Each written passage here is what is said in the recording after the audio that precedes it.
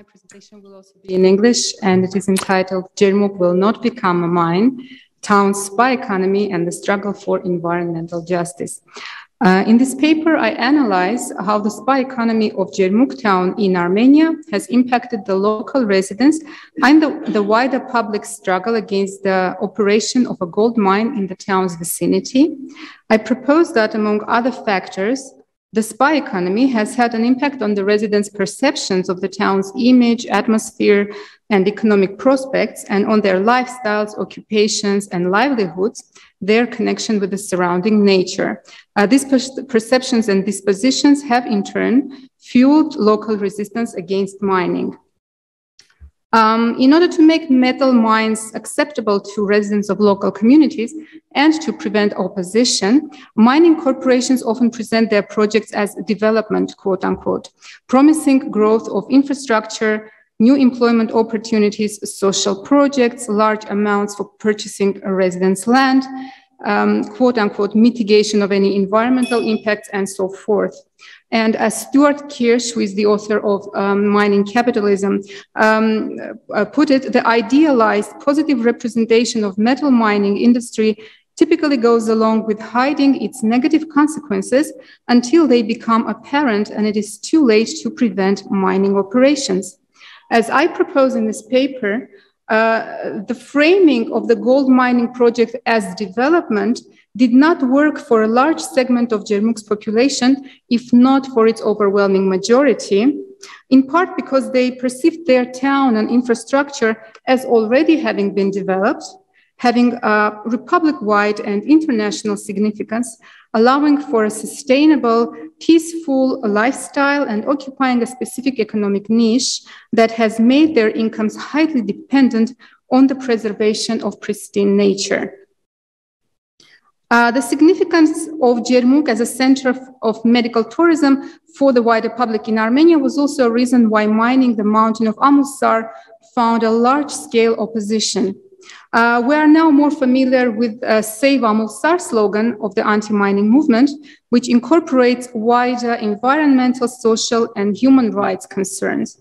However, the initial slogan used by the activists was Jermuk will not become a mine. In 2012, a Facebook group under this name was created to consolidate the struggle. The slogan specifically expressed the concern with the future of the town. Much has been written on environmental and socioeconomic impacts of both mining and tourism industries in various areas of the world. Both industries have been associated with positive and negative impacts, such as contribution to GDP. Mining is specifically associated with strong negative environmental and associated socioeconomic impacts. Concerning the macroeconomic impacts of mining, the resource curse argument should be kept in mind. As pointed out by Auti, and I quote here, the mineral economy's economic growth and their social welfare are inferior to those of non-mineral economies at a similar level of development, end of quote. So according to Auti, there are many reasons for this, especially that much of the generated income goes to foreign investors, while locally mining generates few job opportunities. It may disturb the development of other economic activities like tourism and agriculture, and it may result in serious environmental problems. This means that mining may have different socioeconomic effects depending on whether the mine is exploited in an area where people have traditionally engaged in mining and the settlement was built specifically for that reason, or if mining enters an area where people have traditionally relied on other economic activities and that might be strongly affected by mining. So in the second scenario, people may become displaced or dispossessed, and in this sense, scholars, for instance, Tanya Lee, has spoken of the creation of surplus populations. So the poorer the mine, the larger the generated waste, the stronger the environmental impacts, especially if mining is planned in an environmentally sensitive area. Mining can affect other economic activities, first and foremost, due to caused environmental degradation and pollution, including dust, noise, explosions, acid rock drainage, contamination of water resources with heavy metals, and so on. Stuart Kirsch also points out assessment of mining's impact on local communities often do not take into account various associated costs, like the cost of used water, the polluted natural resources, or the cost to local communities in terms of health, their income, their businesses, depriving them of other long-term development opportunities, and so forth. Another serious issue to take into account is how strong the potential of the mine is to pollute the environment, i.e. whether the rocks have strong acid generation potential, whether the mine is in close proximity to surface and groundwater, and so forth. So scholars have written a lot about mining's and tourism's impact on urban areas, and for instance, scholars have demonstrated that in addition to environmental consequences, mining can lead to growing social inequalities and polarization of a local population, and tourism can have similar impacts too if the businesses are concentrated in the hands of an elite. However, in the case of Jermuk, my fieldwork revealed a very different experience of tourism. Local residents associated it with peace, sustainability, income opportunities, and potential for growth.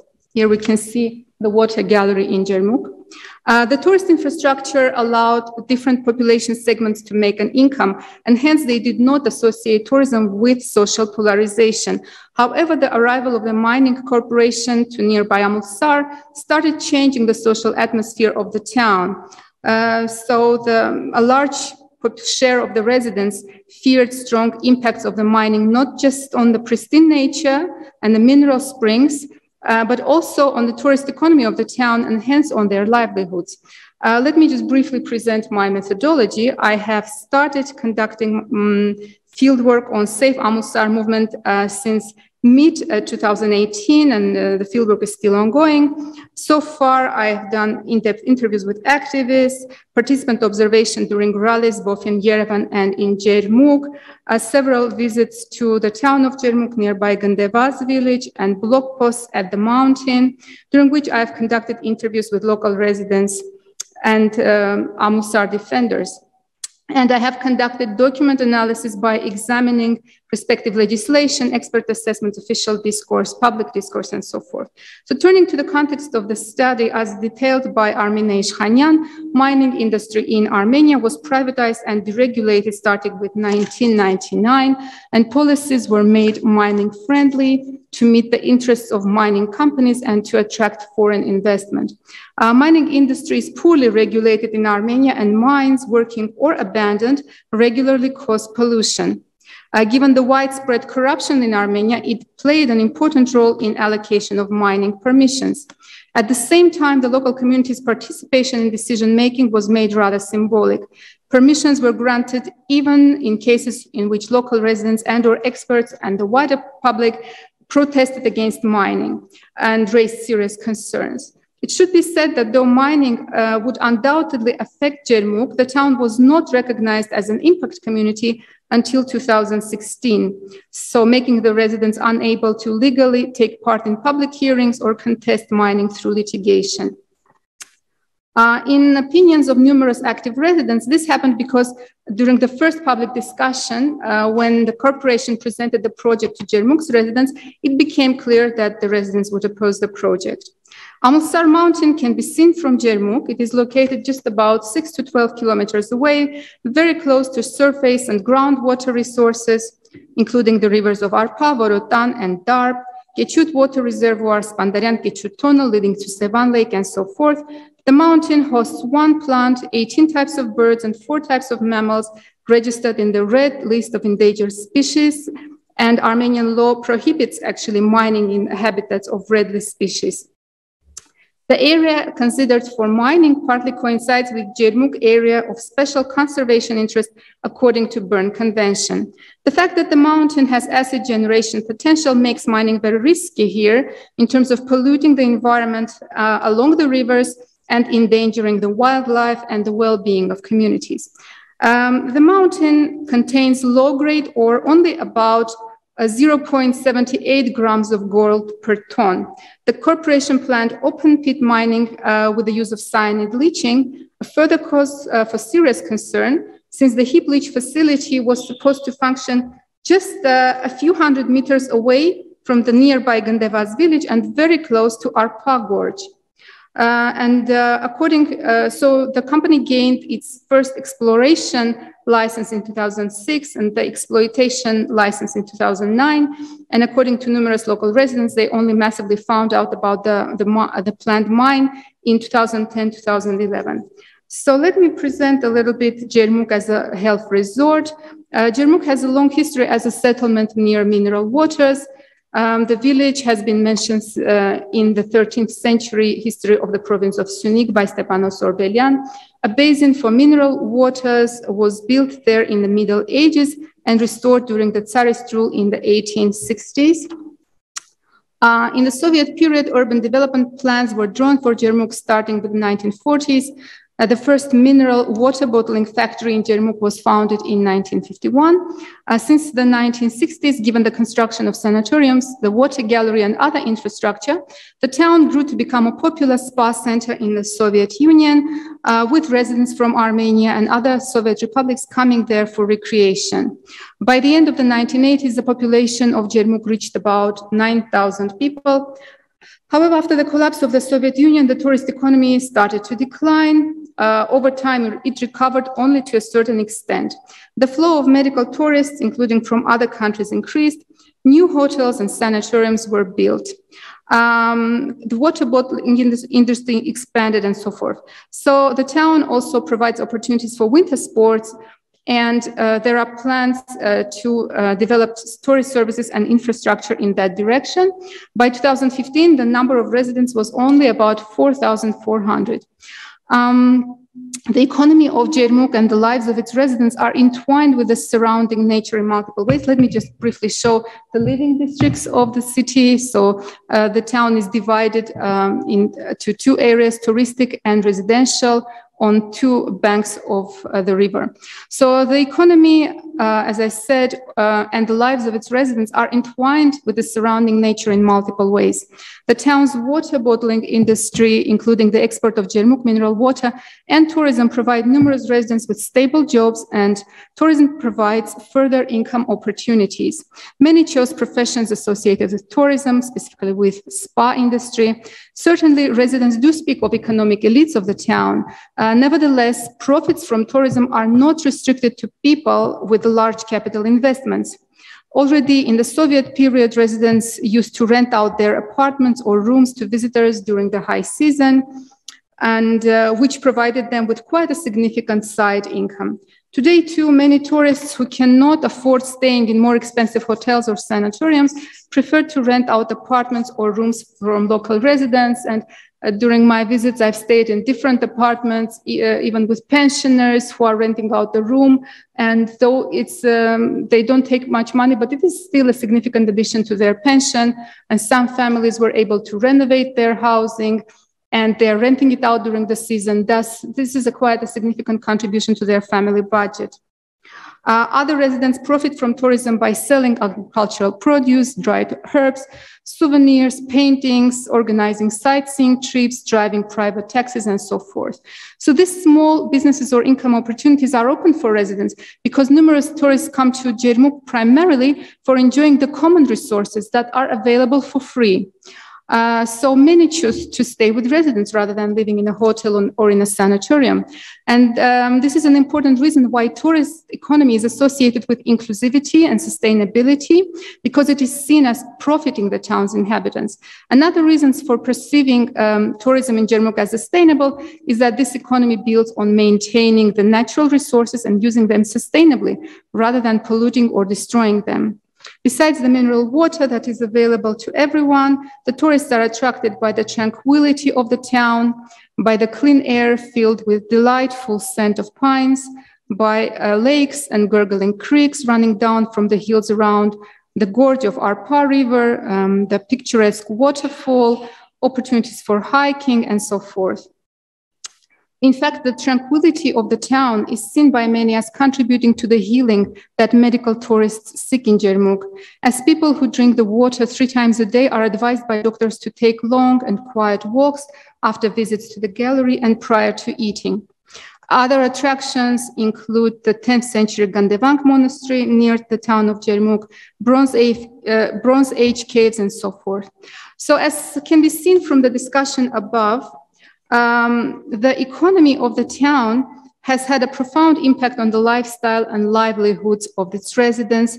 The residents see their town as a space very tightly intertwined with the surrounding nature, and their income as highly dependent on the availability of unpolluted nature.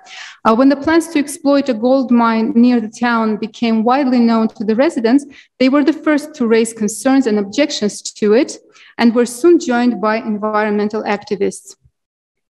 So here we see a meeting. These are representatives of businesses in Jermuk who in 2012 applied with an open letter to the president of Armenia requesting to ban the project since it was undermining the development program of the city.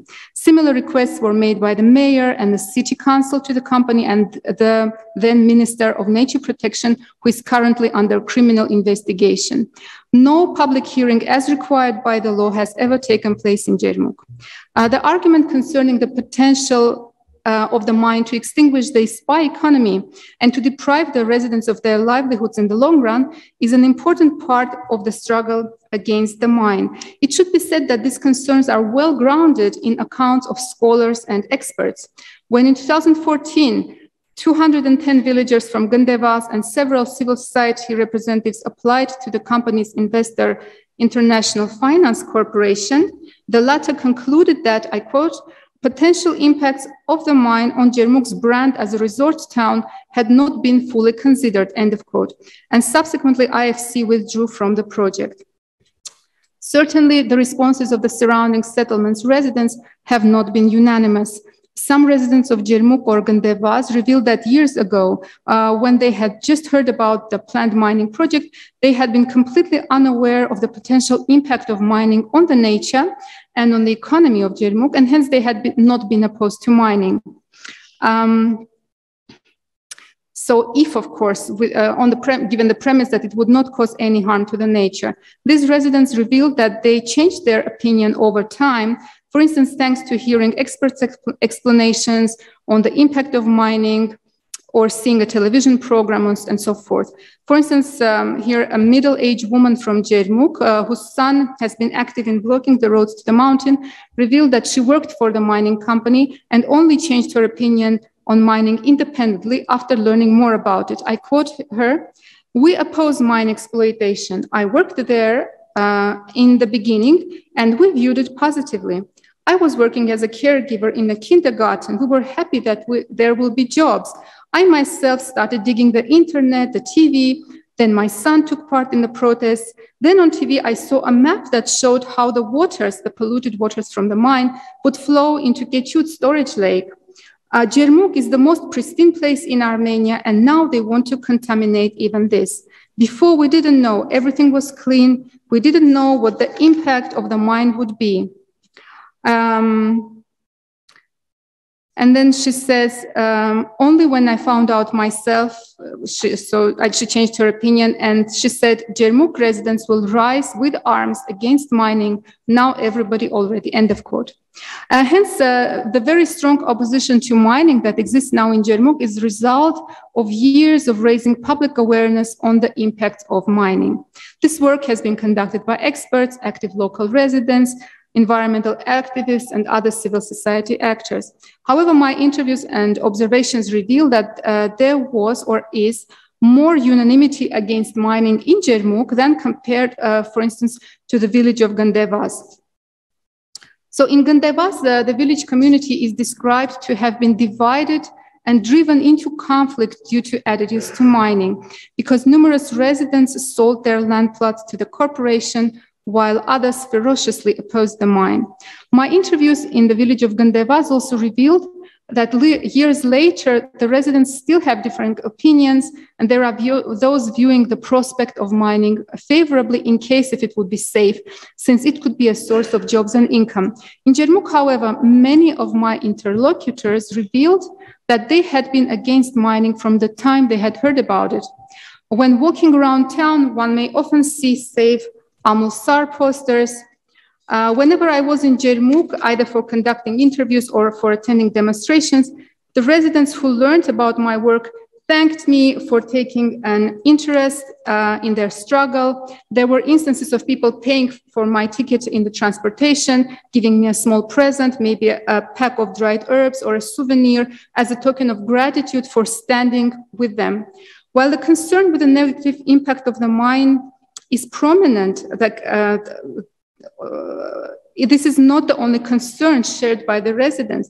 Interviews with them reveal their heightened awareness of the connection between human health and the environment, and their profound appreciation of the natural resources and their concern with protecting them from pollution. So many spoke of the town as being located in a pristine area, its main attractions being the mineral springs, clean water, air, and soil, unpolluted agricultural produce of the surrounding villages, vegetation and wildlife, and so forth.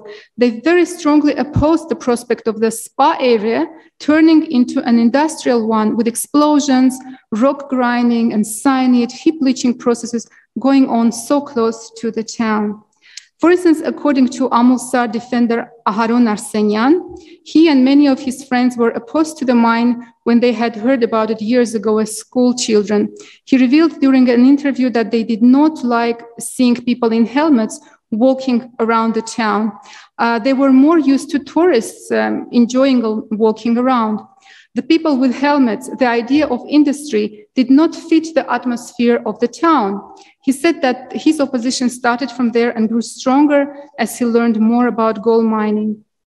And I'm approaching the conclusion of my paper.